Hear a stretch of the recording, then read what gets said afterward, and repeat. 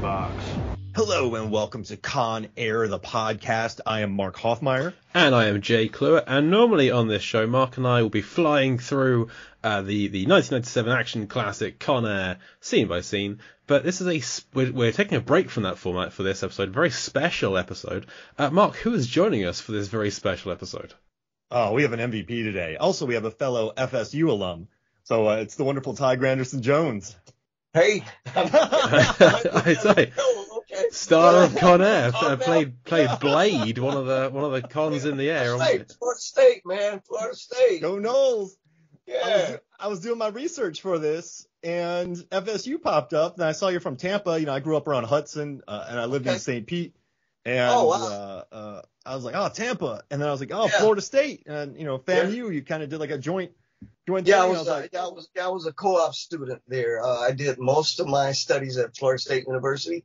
That's where I really excelled because it was a Florida State University School of Theater, and as opposed to Florida A&M University's Department of Theater. It was just more, and so I took advantage of the co-op studies, and ended up doing a lot of stuff at Florida State University, and so I'm an alumni of both. And that's where I met Lee Strasberg there. That's another. You went to New York and you slept on the ground for 3 weeks waiting for Lee to show up. Yeah. That's some dedication right there. That's some respect. Yeah. That's what Florida people do right there. Yeah. That's what Florida people sleep anywhere. Yeah. Well, I always wanted to get into film, mm-hmm. And it's not back in the day. It's not like today where you can go and film acting and film school. Everything was theater, So I was a theater major, and one day Lee Strasberg shows up to Florida State University with, and I was so ignorant, about any theater and things and stuff, and he shows up in the auditorium of the School of Theater, and we're sitting there, the whole student body, School of Theater. And Lee Strasberg, who I really didn't know who the hell he was, he had brought Eli Wallach with him. Jeez Louise. Kevin McCarthy. And I grew up, it was like, I didn't know Eli Wallach. These guys come from theater, And I knew Eli Wallach, all good, bad, and ugly. Western. Yeah. I mean, Kevin McCarthy, the original the Body Snatchers. And he had Earl Hindman with him, who I didn't know because he was African-American, but one of the most well-known Shakespearean actors in New York, And he had his daughter with him, Susan Strasberg, and Harold Clurman from the group theater, and, this is the constituents of Elia Kazan and all these people. At the time, I didn't know any of this stuff. And so he calls a few people up on stage and doing improvisation and things and stuff and workshops, and I excelled. I was one, and I was just doing my thing, and then about hours later, I'm walking across campus. I think it was in the spring. I had a fro, man. I'm really dating myself now, which and the wind was blowing, and all of a sudden, standing in front of the Fine Arts Building was Lee Strasberg with a suitcase. I imagine he was waiting for a cab or something, and going back to the airport where he was in New York, and blah blah. And I walked in. He was a little guy, small guy like me, man, and had on his little wireframe glasses. And I walked up to Lee Strasberg, man, and I go, "Hey, man, did you remember you called me up on stage and you did this blah?" I said, "Look, when I graduate, I'm coming to New York." And I poked him in his chest. "I'm coming to see you." And he stepped back. I actually poked him and said, sometimes ignorance can work for you. Yeah, you don't know any better. I knew how great, and, I'm like, here I am standing poking at Lee Strasberg in his chest. I'm coming to New York. I'm coming to see you. And I was such a punk anyway, And he took a step back, man, and he went, "You do that, young man." Oh, that's great. Man. You used your time at Florida State better than me. I worked as a bouncer and was in some really terrible bands. And I applied for film school with the dumbest essay. I don't even want to repeat what I wrote in the essay. So what was the street? Tennessee? Yeah, right on the street, right? Tennessee on the strip at Big Daddy's. Yeah. So I worked at the bars there. And then went to Florida State, got a lit and creative writing degree, and I went back for my master's. I got media and communication studies. But a fellow Noel on the show, and also too, I just want you to know, it was 2020. Jay and I were on Deep Blue Sea, the podcast, and we were having a conversation with Nick DeSemblian, who is now the editor-in-chief of Empire Magazine. And he was talking about how they tried to do a Con Air seating chart, but they failed. They couldn't do it. Right. So whenever I hear something like that, I went, they didn't fail. It was just really hard. It's really hard. I had to ask you for help. They do a monthly magazine. They've always got things. They had deadlines. Exactly. And so I was like, you know what? I got it. I'll do it. And then I worked on it for probably a month, and I got totally stuck. And I essentially cold called you, but like Ty, I was like, I sent you a cold Twitter message. Yeah. And you're like, hey, I'll look into it. The next day, you had the answer, you had the person, and like you actually reached out to people and got me the answer, and that put together the final puzzle piece of the Con Air seating chart, and it got a lot of press. Like a lot of people loved it. People know it. Yeah. So like I'm just happy to have you this on. Podcast happened. Yeah. But you know what, man? I'm one of these individuals, these actors. I was telling somebody this the other day. You know, I have a fan base between Con Air. I've done more than Con Air, more than, other stuff and blah, blah, blah.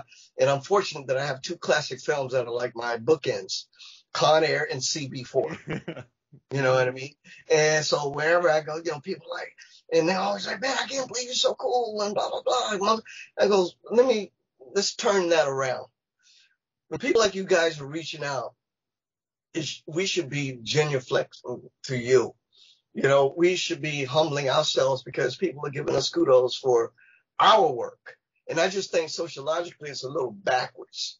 You know what I mean? Because I think we actors and stars and people, we should be a little bit more humble that people that we did our job. We entertained. We developed a fan base. You know what I mean? So I go out of my way for anybody, man, that recognizes anything that I was a part of or anything that any of my pals that are stars or just noted actors such as myself were a part of and that need and say, hey guys, I've had to check so many of my star pals and go, look, man, that we're hanging out, little kids. I remember we were at the airport and me and Ving were going to Vegas when he was doing Don King. And we were flying on private jets because, me and Ving, we were boys, doing a thing. And we were at the airport and walking through the airport. And this little white kid comes up to Ving. No. I said, yo, stop. Mm-hmm. Come here, kid. Give this boy your autograph, man. What is wrong with you? And what happens is I think a lot of us get caught up into this thing of who we think we are, and that's why a lot of my star pals don't deal with me to this day because I keep it 100, man. I'll check them, Yeah. You're very blessed, man. Come on. So when you reached out for the season, I was like, it's for me, it's a no-brainer. It's like, thank you. It's, I worked in the industry for years. I did Comic-Cons and I worked on film sets. And whenever I would talk to my wife about there being nice people, like the bigger names on set, she's like, why are you applauding people for being nice? And I'm like, well, there's not that many of them. And so when you got back to me, I really didn't expect it, but I'm brazen enough to try. Like if you don't try, you're not going to get that answer. So this is really random, but I just want to give one story. I'm a big MMA fan. I'm a big Mark Coleman and Kevin Randleman. I don't know if you remember them. They fought in the UFC in Pride. Well, I'm a Muay Thai fighter, man. And so I saw you looking into that. And one day I saw him at the airport. I walked up to him. I just talked to him. I was like, oh, I'm a huge fan. I talked to him about their fights. They missed their cab, but then they came back, found me, and talked to me about MMA for about 30 minutes. I was just some kid sitting on a chair. And two gigantic, Coleman and Randleman were huge. Yeah, gigantic dudes. They're pioneers in the game. Pioneers, absolutely. Like ground and pound and the wrestling. And but they came back and found me. And I talked to him about their documentary, his title fight against Boss Rutan, just their fights that they had.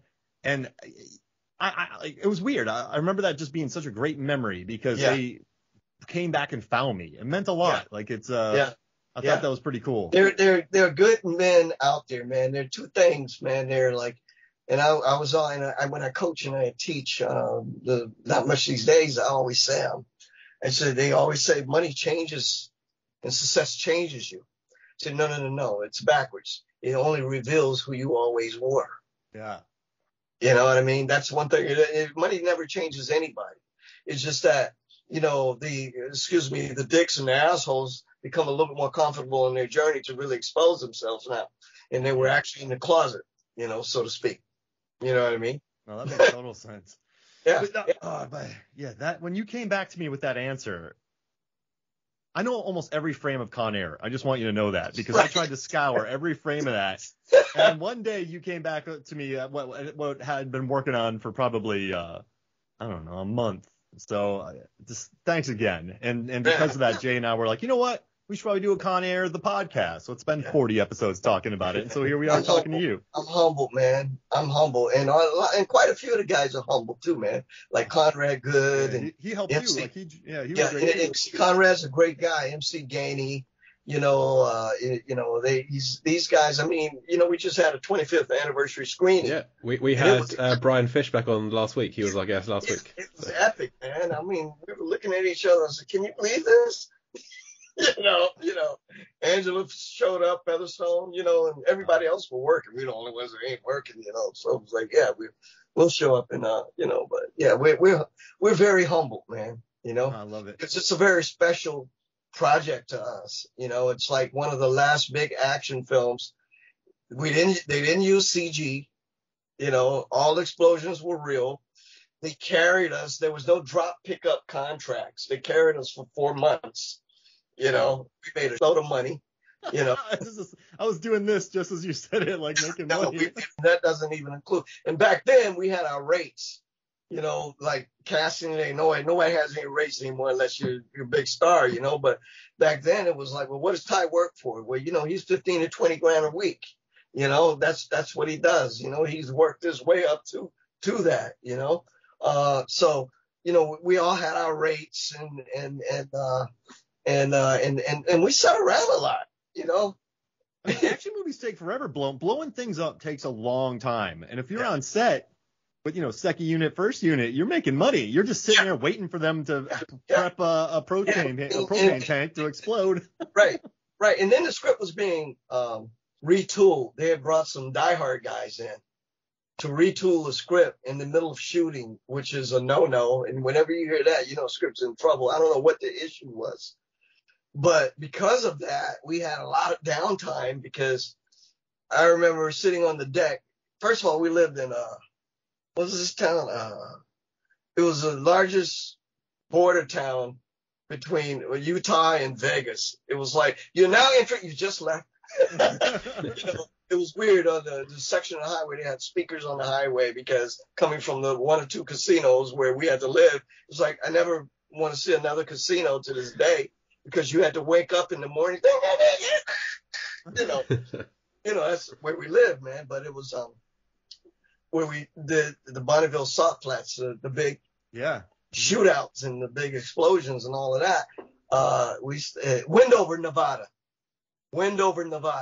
It was the strangest town. So we're sitting on the deck at one of the hotel, the two hotels that were on the highway on the strip. And we're sitting on the deck, me, Conrad, all of us, Brendan Kelly, but a freight train would come by like every couple of hours and we would take wages. How many boxcars? We start putting our money down. How many boxcars do you think it is? You know what I mean? I mean, we was just that, and it would be like, whether it's 20, because these trains are long, man, 20, 30 boxcars, and we put money down and 21, the one that was closest, get the money. And then, we were just, I remember Scott Rosenberg, this particular day we were doing this. Scott Rosenberg was sitting out there with us along with the VP of production from Disney. And I'm throwing them under the bus right now.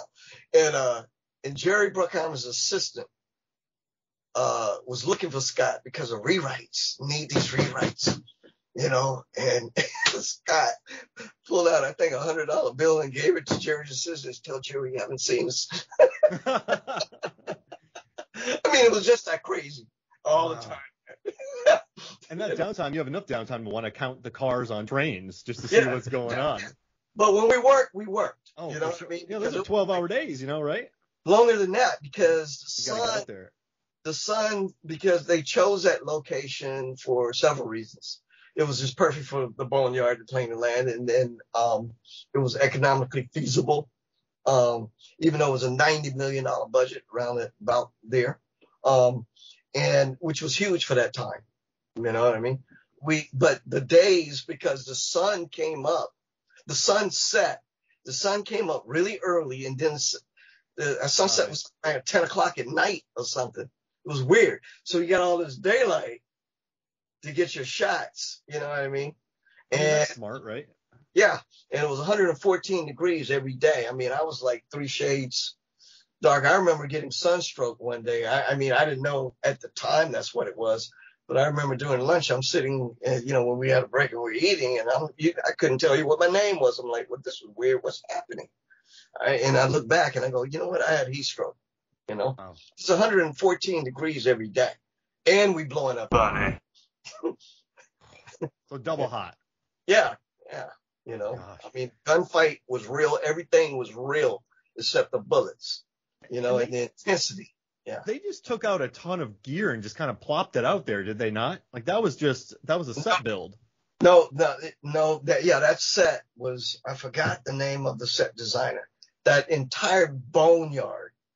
I think his name was Ed something. I can pull it up. Yeah. There was nothing out there. He designed and built that boneyard, man. I wish he would have put a huge boulder out there. So when Viking points to that rock, he's like, "It's that boulder over there." That's a rock. Right. It's funny, man. That at that moment, that scene when we were in the circle there. First of all, everybody had one of the reasons why other than the obvious was, hey, it's a job.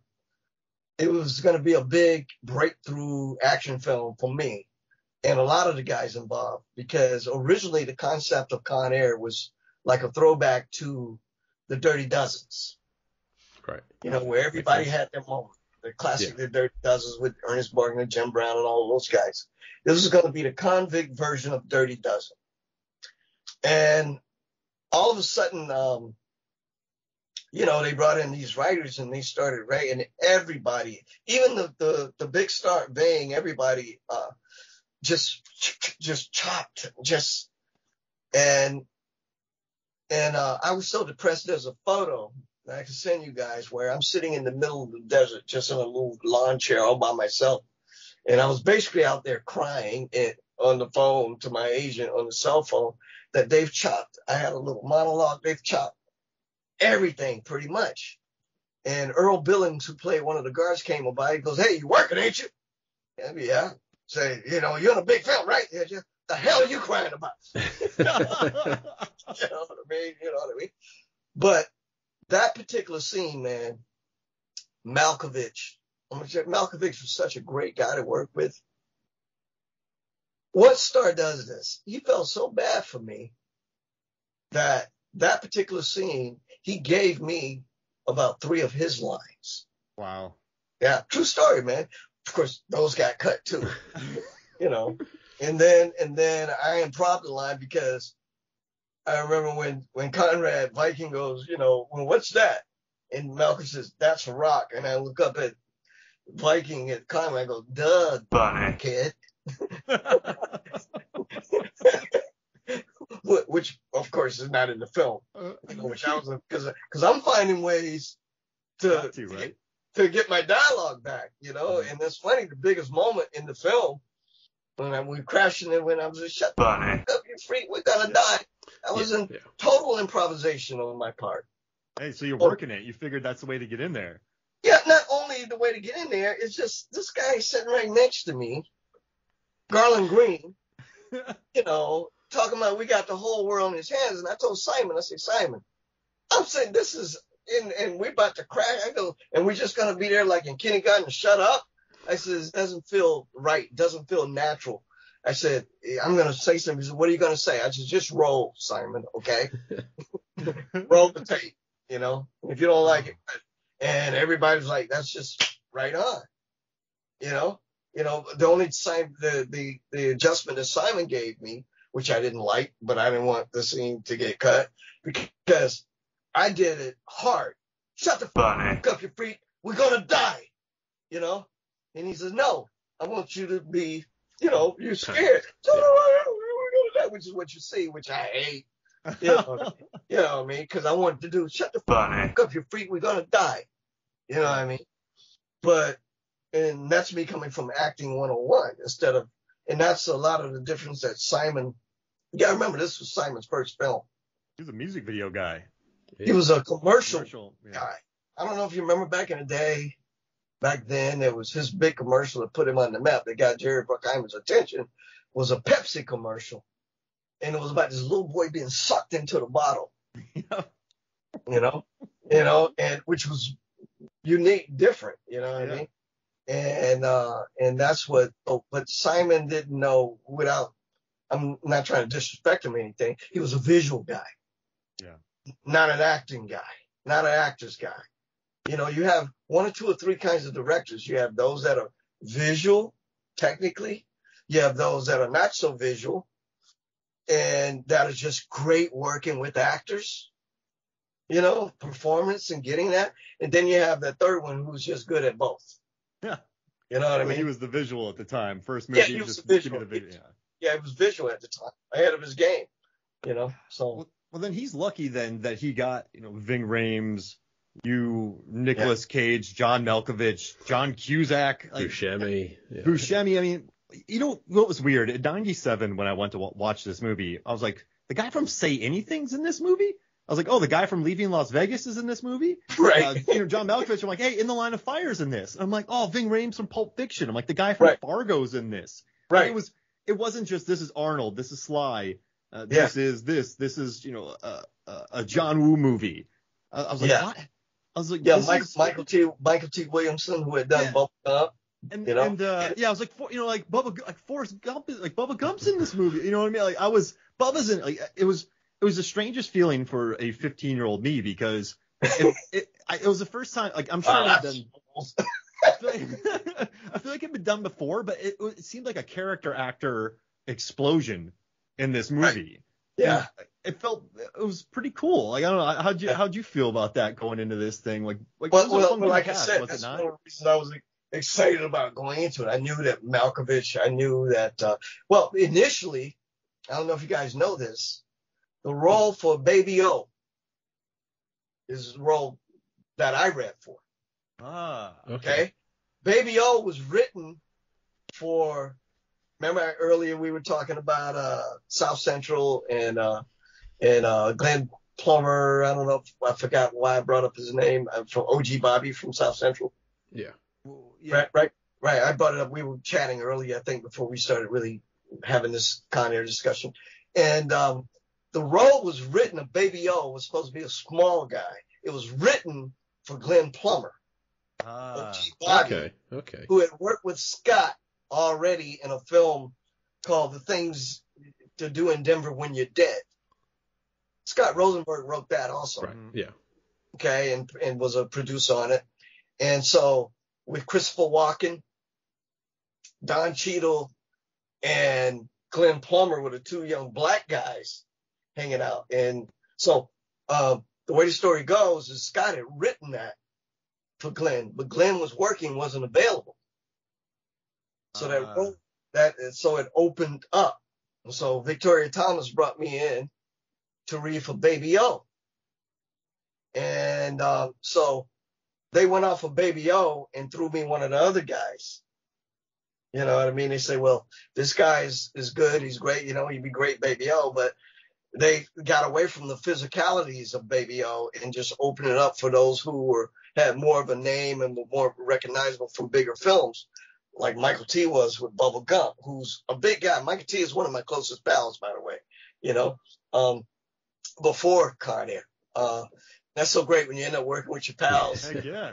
Be stuck in the middle of nowhere hanging out with your friends at least. Yeah, man. Yeah. It's you can't beat it, man. Can I ask you a stupid question? No, there are no stupid questions. So you haven't heard it yet. In the movie, Baby Odell is the worst of the worst because he's getting on that plane. Right. So when they're on they're like, he's the worst of the worst. And so we know Cameron's catching a ride. But Right. they never, ever say what Baby O was in for. And right. he's apparently in for the rest of his life. Right. So what do you think Baby O did? Well, you know what? They never say why any of us. Yeah, the new guys, yeah. You know, so we all came up. Matter of fact, it's funny that you would even bring that up because at one point, none of us had character names. Oh. You know what I mean? It was just, they were just trying to, the script was what it was with bringing in the big star guys, but they needed these guys. So I remember we were sitting around one day, with Scott as they were rewriting the script, discussing, well, what are you in for? And what are you in for? You know, well, what would be your character name? And what would be your character? We all kind of came up with our own names on the spot as they were rewriting. Well, we got to know what was Blade in for? Yeah. What did Blade do? You know, he was a hitman, an assassin that was great with a knife. Oh, I like that. Yeah. Which at one time there was a scene I had convinced them to when they're walking through the boneyard where I jumped from a place in the boneyard and just started hopping on guys' backs like a little monkey and just slicing their throat through it like a little, which is why and how Simon came up with, and we're just sitting around when they're not going to use that. They're not going to shoot this, boom, boom, boom. And then they actually shot one or two of those. And then we're sitting around one day for about, in the morning, and then all of a sudden the first AD comes and gets me and says, Ty, based on your idea, because you're the smallest and you're the quickest, and you're great with the knives, but with no knife here, says, you're the runner. You're the one that's going to go. So the scene where Danny run Trejo up to goes, tell Cyrus. "We got company." Yeah. And I'm digging the playing out with Ving, with Diamond Dog, and you don't really see, you just see a quick side of my head. Diamond Dog says, "Go tell Cyrus we got company." So then the next thing you know, and here I am, I'm shooting this half a day on a $90 million picture. I mean, with just me on a track running through the whole boneyard. And I'm like, man, this is gonna be so great. I'm all sweaty. I'm yoked out, man, and I'm running, man. And then this is gonna be so great. And then I get there and I go, yo, Cyrus, and then me and Malkovich got this exchange, and he tosses him his rifle so that he can climb down and I catch it. Go, this is gonna be so great. And then when I'm at the premiere, it's like, yo, Cyrus, out, we out. Was that the heat stroke day? I don't know. Might have been. Might have been. You know what I mean? But yeah, man, it was. I was like, I thought, man, this is gonna be great. We all had great stuff. A lot of us on the cutting room floor, and there are about 3 or 4 or 5 guys that went on to have really, really big careers. They were there just as long as anybody. Emilio Rivera. Yeah. Yeah. Everything. You barely see Emilio. You see him sitting on, Emilio's a big TV star now, with the Mayans and Sons of Anarchy. There was, I love seeing him blow up, by the way, because he has been that guy since, the early 90s, late 80s. Just that guy in that movie. You see him blinking, you'll miss it, blinking, you'll miss it, blinking, you'll miss it, and now he has a TV show. Like, that. I love seeing that. You put the time in, and then you just build. Sweetheart of a guy, man, that actually grew up. He's a real deal, just like I was a real deal in terms of my incarceration before Florida State. He's a real deal from Frogtown, east side of L.A., major gang, heroin addict. He's been 30 years sober now, and tried to kill his wife with a rifle. He tells these stories himself, and his son grew up in Frogtown, man. It's the worst part of L.A. with the homes. Simone say, watcha, those guys, and he was the gang, he was the real deal.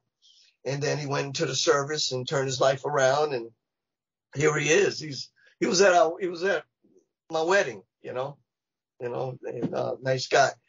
And also David, who went on to play a TV movie with Muhammad Ali. David, they were Earl Billings, a big guy. David Ramsey as Londell. Yeah, David Ramsey.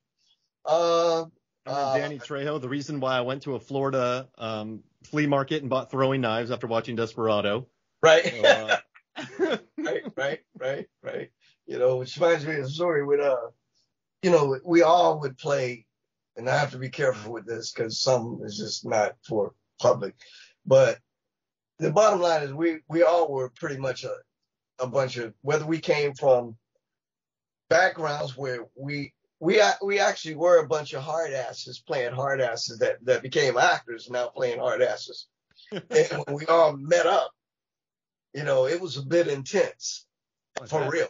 Yeah, man. I remember almost, matter of fact, MC Gainey, I hadn't seen MC in 20 years until the screening, who played Swamp Thing. And MC Gainey started talking about Brendan Kelly, who's, and I was a small, next to Renly, who was playing the gay, Sally. Renly. I was the smallest guy that wasn't playing a gay guy, one of the hard guys. And so when I showed up, it was eating and Trejo looked up and he looked at me and Brendan Kelly looks at me and all the guys and what's up with this guy? You know what I mean? All of a sudden, Brendan and MC brought this up and Brendan started taking food off my plate. What? He was the big asshole who was going to try to bully the small guy, you know what I mean? And I'm like, say, hey, man, I wouldn't do that again if I were you, you know what I mean? And then he did it again, and then I leaped across the table, and Trejo grabs me, and it's like, hey, whoa, and then MC takes Brendan outside and talk, man, what is wrong with you? And they started doing this, say, I know something about this guy's story. This guy will kill you. And I had forgotten about some of this stuff, man. And MC was reminding me, but we were a bunch of hard asses playing hard asses. And we were playing prank. I mean, one of the biggest dicks in the whole thing was Marty McSorley. Not only remember the hockey stick issue. Yeah, the co-pilot. The co-pilot. The pilot, yeah. But I mean, Marty he was nice, but he was that guy for real. Wow. He played the pilot, man, and we were just all kinds of pranks on each other, man, that was just cruel and brutal, And the one that did not take, I remember we were sitting in the Bonneville Soft Flats, and they had like a canopy over us, and try to keep us out of the sun. And it's 114 degrees, and we're sitting there, and Trejo's sitting in his chair. And I think, who was it? One of the guys, Billy, I think it was Billy Devlin, who played one of the guards, had cut a little hole in the canvas right over Trejo's chair. And he put a cup of water where Trejo's sitting in his chair.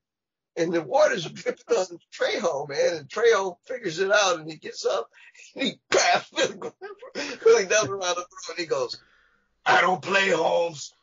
And that was the end of that. Man. Yeah, you don't want his hands around your throat. No. At least for Trejo, that was the end of it. The rest was still, I mean, it was just. And plus, y'all had a bunch of stunties too. You had a bunch of special effects crew, and they're pretty salty as well. So you have the actors who are, hard asses playing actors who are hard asses. Then you have the stunties who, and like any special effects crew you meet, when they're blowing stuff up, they're all rough. Like they're. Well, we had Navy SEAL guys that were training us. Gosh. And these guys would go in the evening. They were sitting at a different table than us, and we're looking at them, and they're challenging each other by smoking cigars. We're all smoking cigars, and we're at a club, and we're challenging each other. I mean, they're challenging each other. We're playing pranks on each other. These guys are actually taking cigars and seeing who could take it the longest. You know, I mean, they're coming to the set the next day with all Band-Aids and gauzes and wow. You know, I mean, you know, it was what you see on the screen but it's real shit happening. So there's levels, right? Right. There's levels. Yeah, but the thing about it, the beautiful thing about it is most of us to this day, all of us, there's a brotherhood. We're so close, man, and love each other, you know, because we kind of knew how special it was then, you know. Mm-hmm. And Bruckheimer was Bruckheimer was just a class act, man. I mean, there are times, man, we were like, hey, Jerry, can you get your pilot to fly us to Vegas just for, you know, the day? You know, we're not doing anything. And he let a couple of guys get on the jet and fly to Vegas, you know, and on his private jet, you know, and I remember when we were coming back in. When we left the Bonneville Soft Flats, we had to come back to LA to do interiors, which we did it at Hollywood Studios off of Las Palmas and Santa Monica Boulevard. There's a studio over there to this day. Did they just put you on like a big gimbal on there? It was a design. It was a plane, the interior of the same plane design, but it was like Disney. It was you know, it was electronic. It was serious money, you know. And but when we flew back in, we had all been together for a couple months, you know, like in Wendover, Nevada, where we were doing things like they were the only place in Wendover, Nevada to hang out was like a storefront strip club called American Bush. And this is a true story, man. So we all like, well, what are we going to do? Well, the only place to go is American Bush down the street. And this little strip club where all the women are beautiful, but they're missing the teeth like on meth. You know, but they're beautiful until they, you know. And so we're in there, man. And, you know, we got this per diem, you know. And next thing you know, by the end of the night, all the strippers are sitting there watching us, Buscemi and all of us. We're the show. We're stripping. We're Buscemi. Everybody, you know, we're drunk. We're lost our minds. We're bored to death, and we're dancing, and the strippers are in chairs watching us. Are they paying you? True story. But then all of a sudden, the door to the club opens, and it's like. like we didn't realize we had been there all night and we're late for our call time for one of the biggest shootouts. And it's the AD looking for us, Bob Wagner. Guys, where are you? You're supposed to be on the set right now. We've been in this little strip club all night long. So we had to go straight to there, straight from there, hungover, straight to the set, to wardrobe, to a big gunfight all day long in 114. That's the heat stroke day right there. Yeah. That's a true story, man. Oh, I love it. That's by the end of the evening, man, we're all being macho and everybody's going, hey guys, see you. Yeah, we see you tomorrow, right? That day, and as soon as I walked around the corner of the hallway, I was humped over like, Jesus Christ. You know, yeah, no sleep, 114 degree weather, 16 days out on the salt flat. Drinking all night, you know, and pretty stripping and dancing for strippers all night. There's no shade out there. Like, you probably had a silk over you, or like, you know, tents, but sometimes you're working on those concrete sets and you're getting hit from above and below. Yeah. You don't have that nice break, so you're getting hit. Oh, man. But what I want to say, what I was about to say is when we flew back in from there to do the interiors before we went to Vegas, we flew, it was a big chartered jet, a big like Boeing chartered jet. And me, Malkovich, Cage, the whole cast and the crew, everybody's on that plane, man. And all of a sudden we're flying back into the back end of LAX. And as we were getting closer to the ground, we were like, what's all these lights? And as we got closer and closer, and then we land, Bruckheimer had a limo for every actor on that plane with their own driver standing. Oh. It was just classy. We all looked at each other and teared up, but we all had been together so long. You know, we were like, well, it was like, bye. You know, we had become like little girl, bye. You know, because we had our own, the guys were standing there with our names and they're pulling up on the tarmac to the jet, and we all just getting in our own individual. We've gotten so used to being together. And it was like, well, can you come ride with me? Can you come in my, but Bruckheimer, he treated from the supporting co-starring cast, all of us, he treated us no different than he treated Malkovich or Cage. Bruckheimer he's just a class act to work for, man. You know? That's great to know. That's why he's had a huge career then. Yeah. I mean, I guess you don't have that long of a career if you're not a class act like that. Right, Jeez, right. So we knew that, man. I remember one night we were, I think it was somewhere else. I think it was because Wendover, Nevada, before we got to the Bonneville Salt Flats, which is where the big, the boneyard and the fight, which, by the way, is where Steve McQueen raced all of his cars. Oh, nice. And ironically, Terry McQueen, the late Terry McQueen, Steve McQueen's daughter, who was beautiful, who we lost from some type of cancer, she was a very close friend of Conrad Vikings. Oh, wow. And she would visit us. She would fly out and visit us on the Bonneville Salt Flats, where her father raced, with a box of cigars for all of us. Oh, man. That's great. Yeah, because she would bring Conrad, these cigars and guy cigars, and she'd sit on the deck with us and so forth, But I remember Bruckheimer bought out a particular nightclub, and it was like a hole in the wall with sawdust all over the floor, one of those. Yeah. And I remember, people forget Dave Chappelle was in Con Air. And I remember we all walked in and Dave looked around and he go, man, I feel like I'm in a scene from Hee Haw. And we all just fell out, True story, man. Some of this stuff you just can't make up, man. We've had some Chappelle heavy scenes recently, and we always praise him. He's the MVP of the first half of the film, in our opinion. He's fantastic. Right. Yeah. He does all the work. He lights what he calls them Cochise on fire. He opens up the cells. He has the clipboard. He gets rid of the transponder. Yeah. He ad-libbed quite a bit of that, a little bit. Some of that was, but we had a ball, man. And the most hilarious part was when we were in Ogden, where none of us were working yet, really, because that's where the scenes mostly with Angela and Cusack and those guys, in his sandals, in the office scenes and stuff.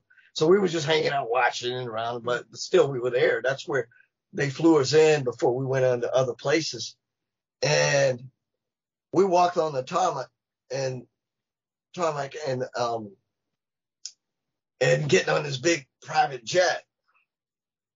And Malkovich and everybody, but nobody really knows anybody yet. And a really, really bad storm had come. And raining and lightning and thundering. And so the jet's turning around and we're waiting and it's really pouring. And from Ogden, because of the mountains, the trajectory for this plane has to be a certain, it's just straight up, man, to get over the mountains. And it's thundering and lightning and the plane starts just shaking. And I remember Trejo takes out a novena and starts, doing this. And then, Wow. and I looked over at Chappelle, and Chappelle goes, "Oh, funny." And I'm all like, well, a bunch of actors playing, and it was almost like the line of Buscemi about a scratch. Should be freak, yeah. Listen, and did you start singing? He's got the whole world in his hands. Did you start singing that during that? Yeah, but what was the line where he said, how ironic it is that we're listening to Song Made Famous by Giant Plane Crash. And I'm thinking at that time when Chappelle's going, "Oh, I don't like to fly anyway, man." I'm like, there's a bunch of actors playing convicts that take over a plane, don't quite get the movie made, they crash in the plane while they're on location. So Trejo has said in another interview that on the set, John Cusack was the most kind of intimidating guy up there. Do you agree with that, or is there anyone else? I mean, intimidating how? He just said he was the most like scary to be around, like against all the ones that are kind of playing criminals or like playing the bad guys in the film. Cusack was the one who was the most intimidating. I don't know. I don't think Trejo was on the level with that. and Simon West said recently that Nick Cage was the one who was the most competitive, the most kind of macho. What do you think about that? I don't agree with that either. I remember Nick kind of, not to us, but it had gotten around the set because, especially through, like being a Muay Thai guy, I've been fighting since, a kid and this stuff. I really bonded with, people don't notice, who choreographed. Benny the Jet. Benny, one of the greatest Muay Thai fighters in the world. Hell yeah. And me and Benny got like this, and so it got around through Benny, and it was like, because Nick had in his contract and his what do you call it? Rider. In his rider, that he had a gym in a semi truck, 18-wheeler. And so wherever we flew to, that truck had to be there because that was Nick's gym to stay, right?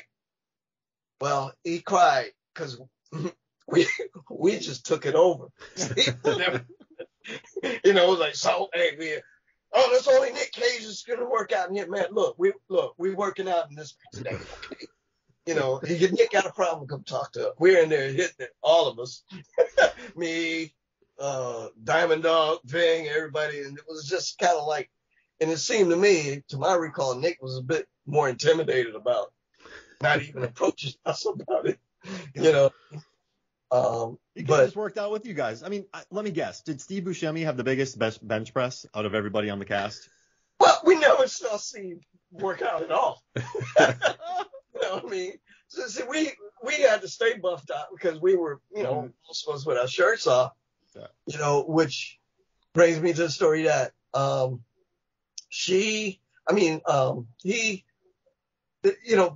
people forget the storyline of Con Air is just one day. Yeah. Pretty much. But it took us 4 months. Mm-hmm. So by the time we started shooting at 114 degrees, when we crashed into Vegas on that one summer day, it's 14 degrees. Oh. Because we're shooting this in November. And you're crashing into the water as well. Yeah. And we're being spritzed, we got the big coats and jackets and so forth. But before we were right about maybe 3 or 4 or 5 minutes before, action, they spritz us down so we can look sweaty like we were all summer long, and we were freezing our asses off, man. And then action. Cut.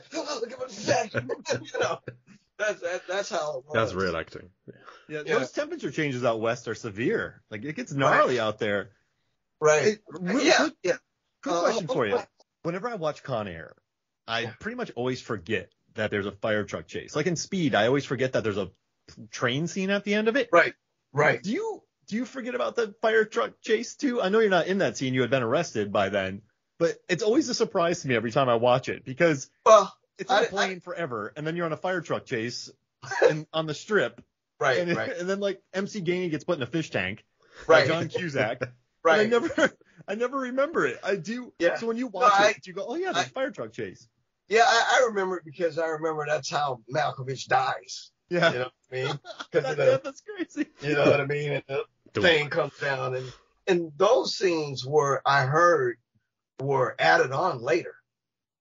It feels like because the movie ended where it ended, and I think the studios, or if I get this right, felt that it needed more of a hard ending, you know, to take Malkovich out and all this kind of thing. You know, in a fire truck chase. Right. But the ongoing story is that, that even at the screening, it was like, well, MC and Conrad at the screening got into a debate because they're saying if there's a sequel, MC is saying Swamp Thing made it through. I was like, no way did you make it through, man. You know what I mean? The only guys that really survived were Garland Green and you're in there. Me, yeah, Sally. Sally I'm looking at the big. I'm looking at this right now on my wall. Oh, nice. Those are the guys that survived. Yeah. Sally. Oh, I love it. Yeah, those are the guys that survived, and I got that from. That was one of the big when they did the big rap party. They had these everywhere, So I'm like, I'm taking that home. He's not surviving. I know we don't see Diamond Dog dying, but he blows up. Yeah, right. Yeah. A motorcycle runs into him and he explodes. So maybe he got away. But I love that Cyrus shoots through a walkway, gets electrocuted, and then lands on top of a concrete smashing. Like, he has that 3 has deaths. No business being there. No business being there. I mean, see, that's what's so fascinating to us, man, because we feel like the film is so ridiculous in some ways. Yeah. You know what I mean? Mm-hmm. I mean, there's so many different things where, there's so many holes in the film. You know what I mean? But it still stands up. You know what I mean? I mean, nobody. Well, how did this guy get on the plane? When did this guy get on? When did we not see this guy and that guy? You know what I mean? That's why Ramirez killed me on the Con Air seating chart. They never show him, and then he's there. I remember watching and going, "Wait, who's that?" Right.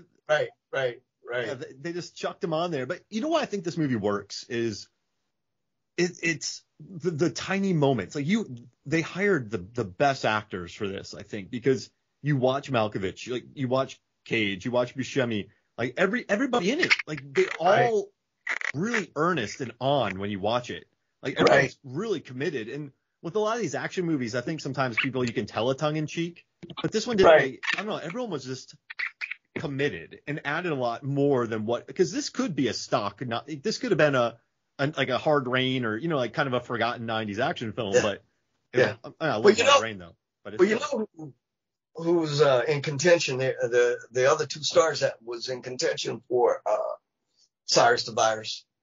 It was Bruce Willis and Mickey Rourke. Yes, Mickey Rourke we know about. Yeah, the knife story. Because he took a knife to a guy's throat during his audition. Yeah. He came in and brought a big, like a Bowie knife. Yeah. To when he went in to meet Simon. Yeah. And he stuck it down into the desk. And Simon and everybody just got freaked out and said, I don't think we want this guy on the set. Yeah, that's too intense. That's you said sometimes you got to hold it back. Like he turned it go to 11. He went to 12. And then brought a Bowie knife. Yeah. But I remember when I never officially became a member of the Actors Studio It's a long story.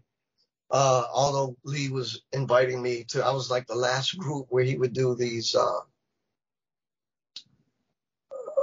special, because he wasn't doing much at the time. Matter of fact, he had done Godfather 2 and he was retiring, spending a lot of time in L.A. I heard, which is why, he wasn't. It took me so long waiting for him. He wasn't in New York, he wasn't showing up every day. But of that group that I was in, that I had the opportunity to go in and watch the class and get up and do something, a little sort of an audition in front of Alec Baldwin would come over from New York University. Wow. Yeah. And Mickey Rourke was in the class.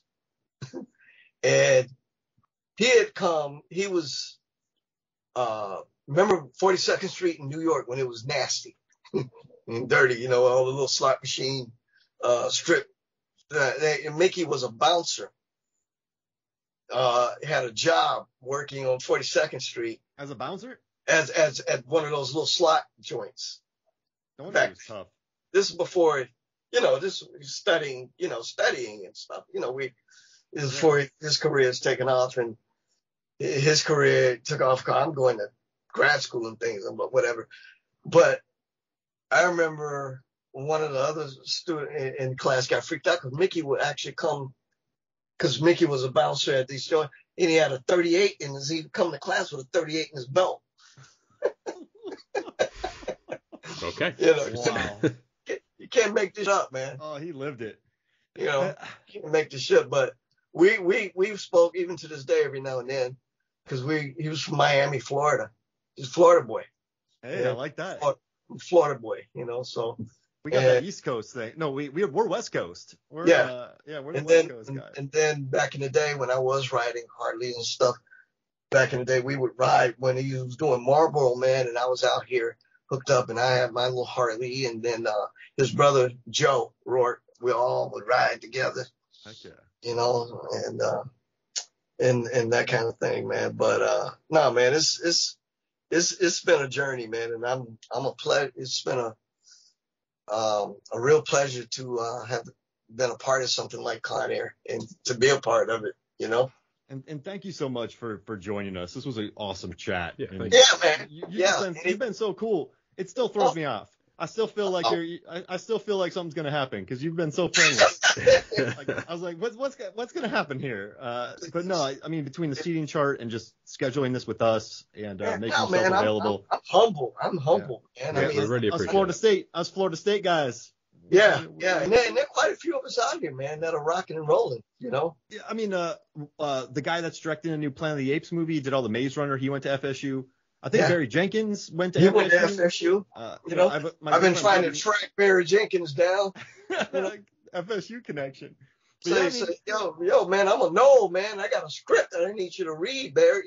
It's so hard, man. Once you get out here and get in this game in this circle, and everybody starts putting up their defenses and the agents and the managers, and but it's part of the process, part of the game.